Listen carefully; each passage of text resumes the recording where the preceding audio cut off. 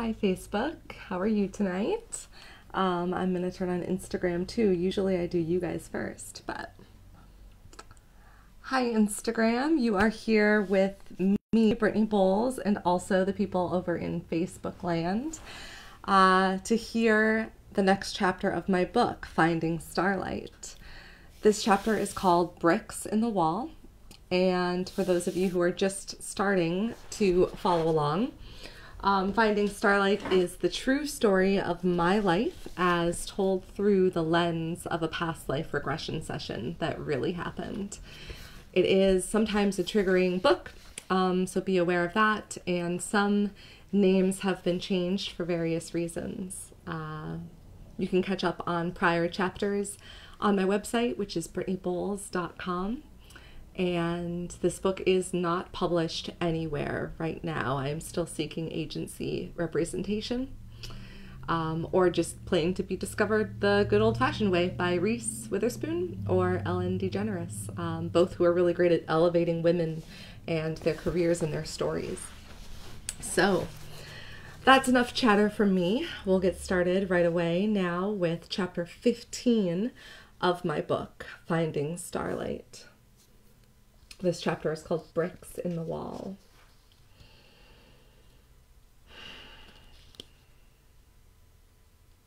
I stood, stretched, and needed another drink from the pool.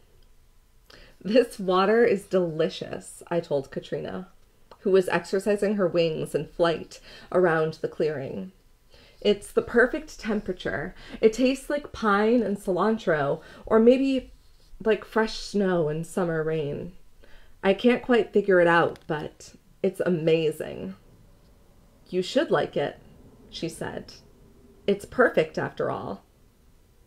I smiled at her response, not entirely sure what she meant, but glad that she said it.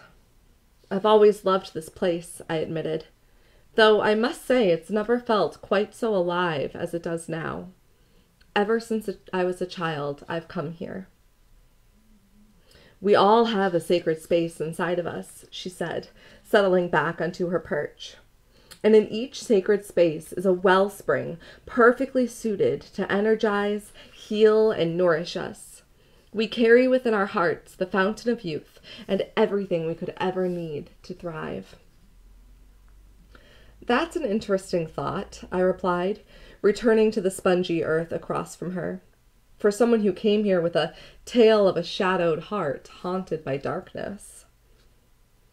Ah, yes, that shadowed heart, as you say. Shall we look into that and see what is meant to be shown? She asked. I think I'm ready, I answered. Do you want me to tell you what I think about it, or how I understand it to exist, before our little cloud here gets too excited? I had to laugh at the eager fluff ball already hovering between us. Sure, give me the summary. She smiled at the cloud too. It was obviously eager to participate. I somehow turned the memories of my traumatic experiences into shadow stones, with each incident, like abuse or a time that my mom neglected me, whatever, I made a new stone.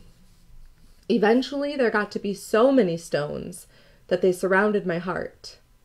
You know the phrase, a wall around the heart? Or, she has a wall up? I asked. Yes, she answered. Well, let's just take that literally. I literally had a wall around my heart. Interesting, she said. To the cloud, now floating like a smooth pool of moonlight, she said, okay, you're on. It was nighttime in my bedroom at Dad and Jane's house. I laid awake on the top bunk, staring at the ceiling. Amber slept soundly on the bottom bed. I was replaying recent events in my mind. Gold light shone dimly around me, illuminating sad brown eyes. My eyes acted like a projector, showing memories as I thought them like holographs on the shadow in front of my face. That's how the cloud showed it happening, anyway. A memory appeared of a time my dad told me a woman would never be president. I sealed the scene inside of a cold, hard rock, turned it over in the air, breathed deeply, shrank it, and called it into my chest. We could see where the memories went, like the light around me was somehow making me less solid. I was also holographic in this way. Once the shadow stone made it past my skin, it settled into place with others that had already been laid. It seemed like the shadow bricks were forming a wall around a glowing golden orb in the center of the chest.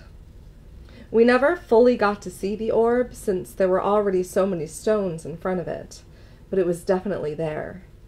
As more and more stones went down, golden light only shone through slits and gaps, like the tower was trying to hide a room full of sunshine. Cloud agrees with your summary, Katrina remarked. I'm starting to wonder why I keep insisting on telling you things, I grinned. There's power in the telling, Katrina said. You get to reframe your experience with your words. You decide what to keep and what to let go. Maybe, I replied. I still have nightmares about living in that house. Getting screamed at by Dad or Jane, I said, changing the subject. Only in the nightmares, I'm yelling back, fighting for myself for a change. How does that feel? She asked. Not very good, actually. I end up throwing a tantrum while they stand there unaffected, mocking me. Usually, I wake up angry and frustrated. You felt powerless as a teenager, she said. Yeah, I did, I agreed. It was a difficult time.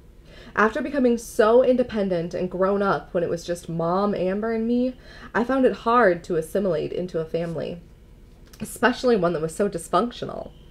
I was used to problems being big, ugly, obvious monsters that I could fight or run away from. When we moved in with Jane, it was a totally new kind of warfare. The house itself was quaint, situated on the corner of Greystone Avenue in a middle-class suburb. It was yellow with green trim, a perfectly manicured lawn, and bright flowers. The inside was meticulous. Jane made us clean it every day. Our fights were mostly psychological, nearly silent one day and angry yelling the next. Dad was explosive. He flew into a rage at the littlest thing, predictably unpredictable. He terrorized both me and Jane, pitting us against each other. She deeply resented me. What were you like during this time? Were you angry? Did you do okay in school, or were you struggling because the home life was so hard? Katrina seemed genuinely interested in my late teenage years, which was slightly frustrating as I had hoped to skip over them. I answered, It's tough for me to talk about. After Mom died, until I moved out, so basically the whole time I was in high school, things were weird. It was almost like I was living a double life. Outside of my home, I was well-liked and charismatic. I played a positive role in my community, had good friends, and was known for being a genuinely good person. At home, it was the opposite. I was ripped apart for everything I said, did, or thought. Nobody liked me. It was suffocating. What made you genuinely a good person outside of your house? How did you manage to stay so positive? She persisted. I sighed. I guess we're going there. Okay, I said, let's see. Cloud obligingly and encouragingly readied itself. Strange little fluff, that cloud, I thought to myself. Then began. I was very involved in my church. I taught Sunday school to the younger kids. The cloud was showing a brightly colored room in which I was presenting a cake to a bunch of 5- and 6-year-olds. We sang happy birthday to Jesus and blew out the candles. I was crying with joy. It was Christmas. I was a very visible presence in my youth group, 180. We were a passionate bunch of teenagers, I explained as the cloud changed to an animated conversation between me and my peers. I started a Bible study at my school before hours at like 6 in the morning. We then saw an image of me walking a wooded path on the grounds of a monastery. We occasionally went on retreats, which of course my dad refused to pay for, so I often had to fundraise or receive anonymous donations. Those were amazing times, being immersed in spirituality off in the woods. I convinced 1 or 2 of my non-church friends to come, and by the end of the weekend, they accepted Jesus. I had a heart for marginalized kids. My friends were wonderful, intelligent, and kind, but even they had judgments about what they considered weird or annoying people. I reached out to those weirdos and brought them into the fold. I found outcasts, smokers, kids whose history was just as jaded as mine, and I brought them into my heart, my life, my church. I really believe we changed each other's lives for the better. I'm incredibly grateful for the support system I had and my friends during those years. Honestly, I don't know what I would have done without them. Young me, laughing in the middle of a group hug, appeared on the cloud. Then we saw a scene in a stately and official courtroom. Me, dressed in a pencil skirt and suit jacket, giving an opening statement to a judge. At school, it was sort of the same thing. My freshman year was devoted to mock trial. We were a young team and a good one. We prepared court cases and competed for real judges in real courtrooms. I was the captain of the team and worked tirelessly. We went pretty far in our first year.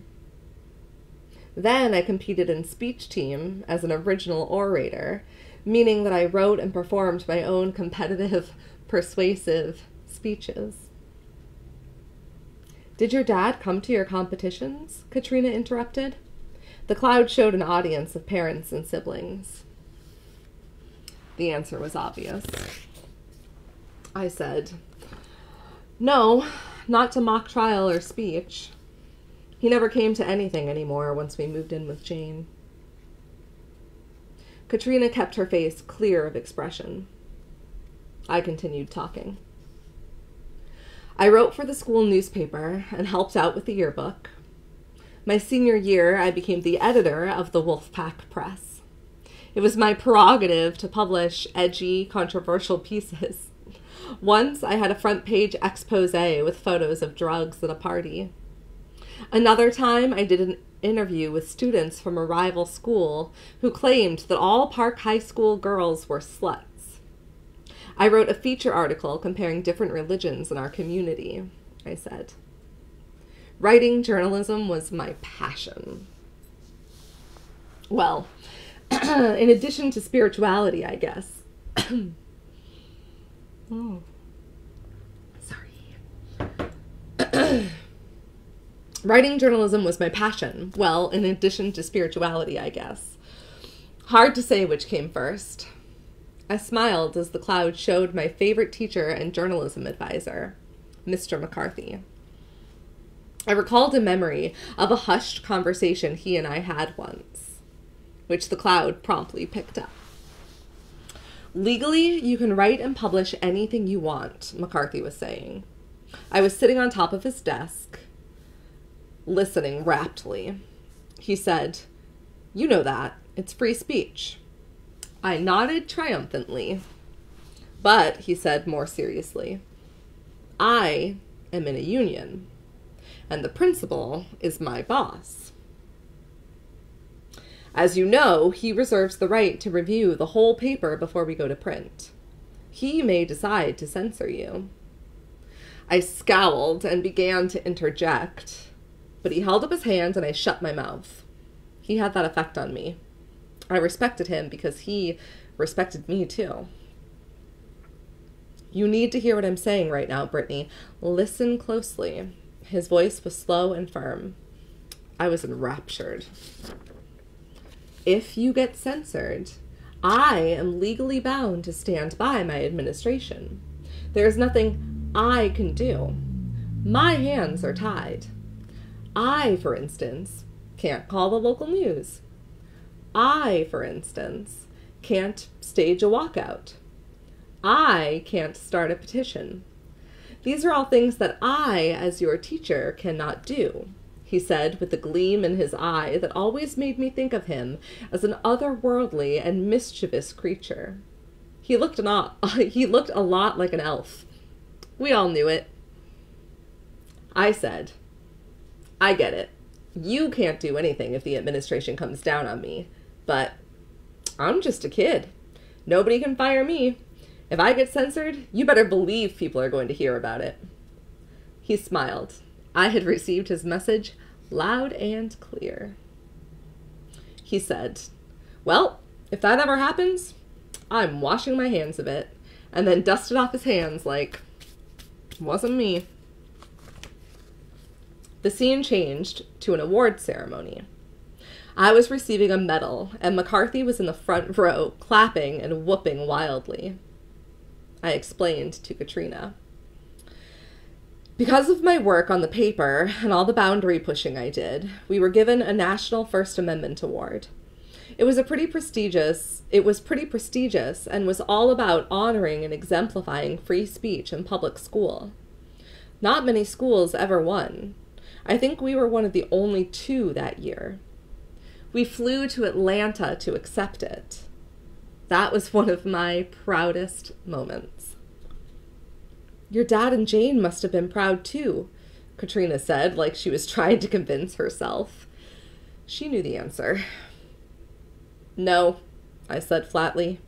All they did was fight with me about going, refuse to pay for anything, and then finally agree to let me go when someone else took care of the financials. I suspect McCarthy paid for it, but he said the district stepped in. I paused. These weren't easy times for them, though, in their defense, I said to be fair. Jane had 5 kids, I think I told you. 3 grown boys, Brian, Sean, and Craig, and 2 teenage girls, Sarah and Heather. Heather was my age and in the same grade as me. We went to school together, obviously, and tried to be strangers while we were there. I was in all advanced classes and super involved in anything extracurricular that I could be, and she worked her ass off and got straight A's. I had Ivy League college, massive world change, and a writing career on my mind. Heather's goals were what people would consider reasonable. Jane was constantly mad at me for not even trying, while using Heather as the example of hard work and dedication. I didn't care. It wasn't a competition to me. I admired Heather. Brian and Sean, Jane's oldest boys, were drug addicts. It was bad. They were beyond the point of no return, and it was tough to watch. I already said I'm not going to tell Jane's story because it's hers, not mine. But it's important for me that you know that she wasn't an evil person, despite how hard she was on me. Both of her older boys ended up dead. Can you imagine that? A mother burying 2 sons. My heart broke for her. We couldn't connect over it. I don't know why. We just never connected. Even when we were both grieving. Because I loved Brian and Sean too. Especially Sean. He was my friend. She was so mad at me. She said I was heartless and cold, that I didn't care. She yelled at me to get out of the house. Then she was furious that I went to school instead of staying home and grieving. I get it. She was a mess. How could she not be? And I deal with pain differently than she does, or maybe differently than most people do. She still had kids to raise, and Dad was no help with any of it. She always sided with her own daughters over Amber and me. Dad's violence raged in all our directions, but Jane chose to shield her own girls as best she could, leaving me to protect Amber and take the brunt of the abuse myself. We all developed self-esteem issues. Jane would tell us, "None of us are beauties in this house. We're all a little homely." Amber had it the worst. Jane tried to make her work out, stop eating snacks and sugar and all this stuff. She was just a little girl. It made me so angry. Heather and Sarah made fun of Amber all the time, and there was nothing I could do to stop it. I guess I grew to hate Jane as much as she hated me. Even though I kept trying to redirect myself toward compassion, I stopped and shook my head to clear out the anger that was building up just talking about this. I had worked so hard for so long to let it go, but was obviously still affected. Around the time I turned 18, I started losing touch. I was working 2 jobs and had let the newspaper slide. New friends, partiers, were taking the place of my support network. I discovered that I loved smoking pot. It was the only thing that turned the constant screaming in my head into a sort of soft white noise in the back of my mind. The stress of home was eating me alive. I stopped going to church. My friends were hard on me. They said I was throwing my life away. The church leadership advised them to walk away from me because I was becoming a bad influence. Most of them did. They just turned their backs. At least that's how it felt to me. One night, I got drunk at the bowling alley with some of my new friends. I lost my virginity in the back seat of my car. It was not exactly consensual. Yet again. That pretty much destroyed me. I felt worthless and had nowhere to turn because my old friends, the good ones, wanted nothing to do with me. My new friends were all having sex and being crazy, so they didn't get why I was so upset. My dad suspected something was going on. He and Jane both did. In their usual, totally psychotic way, they played mind games with me. Dad made me confess to something he knew but wouldn't say, and I told him everything. I told him about drinking, about drugs, about losing my virginity. He looked at me like I was dead to him. It, the thing he knew and wouldn't say, and was trying to get me to confess, ended up being that I had slid down the driveway in the snow and hit Sarah's car. That's all he knew the whole time, even as he let me spill my guts about drinking, drugs, losing my virginity. I didn't even realize I damaged the goddamn car that day. But that was the last straw. I decided to leave. I was 18 years old, still in school, but legally an adult. Things had gotten out of control. I had spent years feeling like a prisoner. We all had, really. But I could not stand another argument, screaming or silent. The cloud was reanimated, ready to show another scene. I thought about what to say, but it jumped in without prompting, to the day I left home. Dad was clutching a piece of paper in his fist, furious. We were having a standoff in his filthy, cluttered basement room. I stood in front of the TV, which was still on, but muted. "What the fuck is this?" he demanded quietly in his dangerous voice. I took a deep breath, steadying myself, and forced myself to look at him. It's a letter. Didn't you read it? He didn't answer, so I continued. I explained to you that I can't stay here anymore. Things are too bad between everyone. Your wife keeps threatening to leave you, saying that it's my fault because she can't stand to be around me. All we do is fight. Nobody is happy. If I leave, which I'm going to do, you guys might have a chance at figuring stuff out. I'm not helping anyone by staying here. And, Dad, I wrote in the letter, if you just read it, that this is not your fault, okay? It's not your fault.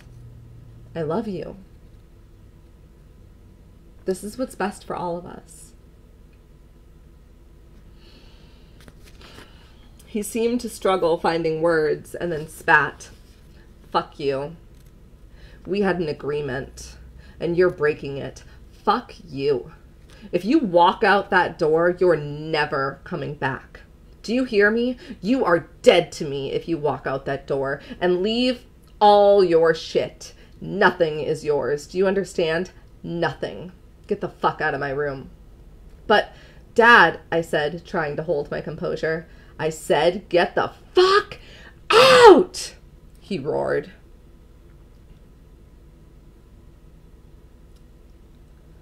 The cloud shifted to another scene at night in what was once my bedroom.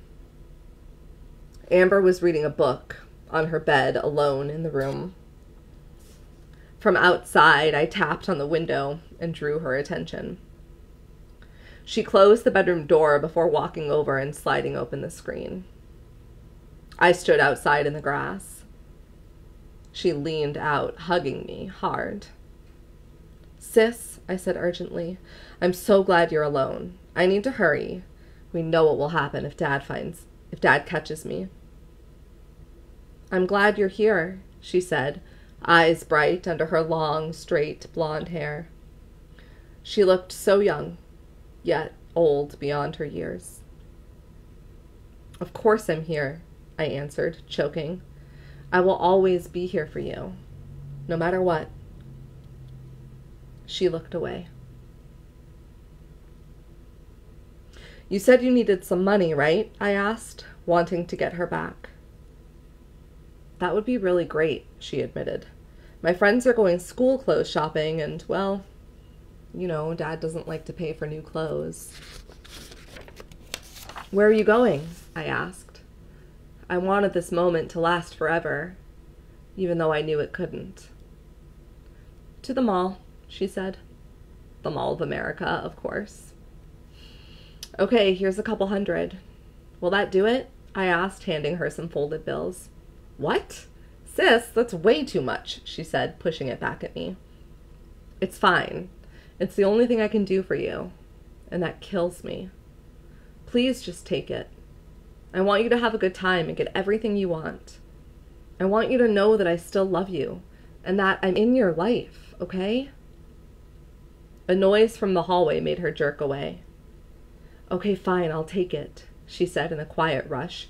You need to go before we get caught. I know, I replied, sad and angry. I'll check in with you soon, okay? I love you. I love you so much.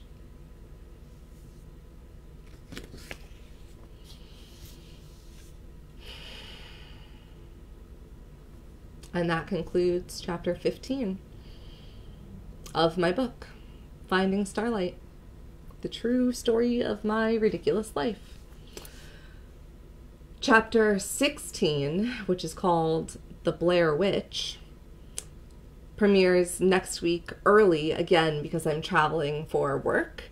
I haven't decided what day I'm going to do it yet. I think probably Monday, that video will come out. So thank you so much for watching. Again, you can find all of the previous videos, chapters 1 through 14, and later this one, up on my website, brittanyboles.com. This is an unpublished book. I am seeking agency representation. So Thank you so much. As always, please reach out to share your own story with me if you'd like. You can DM me, you can message me through my website, you can comment. I would love to know who the hundreds of people who are watching this are, so like react, comment. I would love you forever if you did that. Anyway, thank you so much, and I will see you early next week with chapter 16, The Blair Witch. Until then.